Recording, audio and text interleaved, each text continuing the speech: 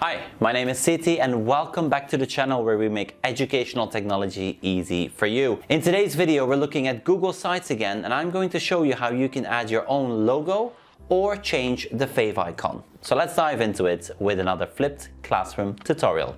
Having a favicon makes it so much easier for everyone to recognize your website when it's open in their browser or when they bookmark it. Having a logo and favicon helps users of your website to identify with that website. So the first thing I'd like you to do is open up your Google Sites.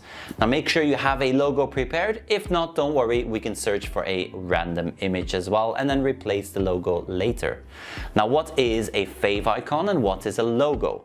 Now the logo will be displayed in the top left corner of your website, and no matter which page you're on, that logo will be there. It's part of your menu structure. This can have a background color or it can have a transparent alpha channel. That means that it hovers on top of your menu.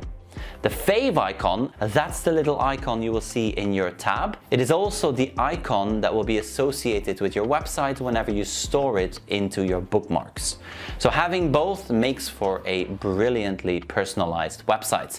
Now let's dive into it. In the top left corner, we're going to hover over our site name. A new option will appear and this says add logo. So let's go ahead and add our own. Now I would highly recommend diving into Google Drawings and creating your own logo. Google Drawings is a vector-based program. It's very easy to use, and I will link in the cards to a playlist that is specifically about designing in Google Drawings and Google Apps. Now making your own logo means you own all the rights and you can use it in however way you want it.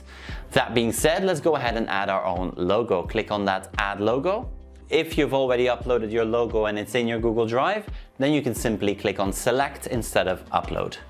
Now once your logo has been uploaded, all you need to do now is crop the logo and add it to your website. So go ahead and do that now, and then you can test how your logo looks on all the different pages. Now on to our favicon. Now in order for you to upload a favicon, you're going to have to navigate to the three dots in the top right corner. Here you're going to find add favicon.